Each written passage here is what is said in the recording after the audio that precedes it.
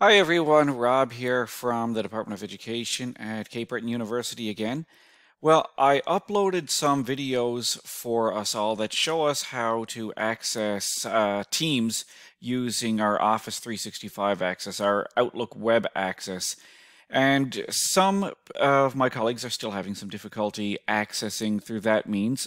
Some have had different looking screens than what are displayed in this video here.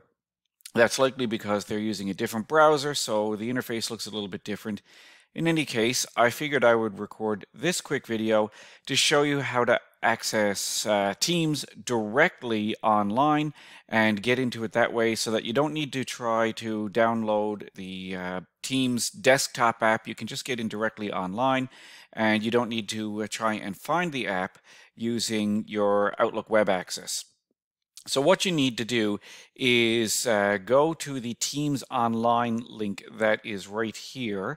And I'm going to open that in what we call an incognito browser. That's going to allow me to try and log into it without without the system picking up my current credentials that I'm already logged in as. So this should look exactly like what you see it as, with some minor differences if you're using a different browser.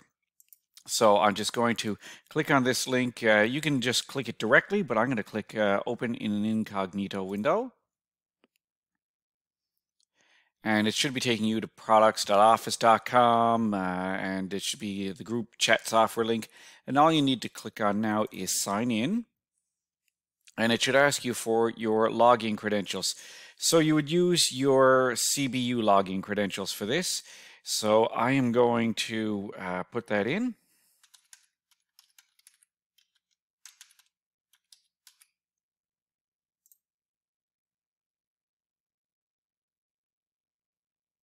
And then I will put in my password.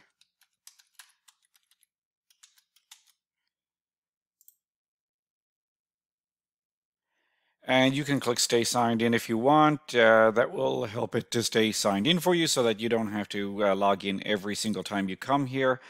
So I will actually click on this. Yes, I will stay signed in.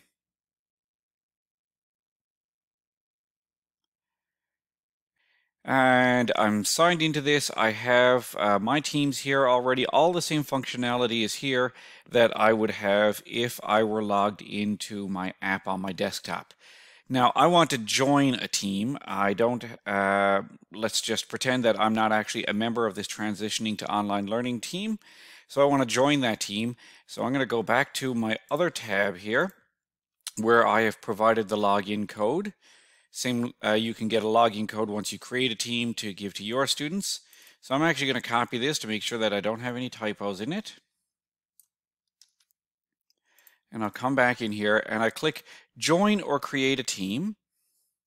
And I want to click on join a team with a code. So I would just enter that code in here, click on join team, and it's going to take me through the process and actually add that team to my space.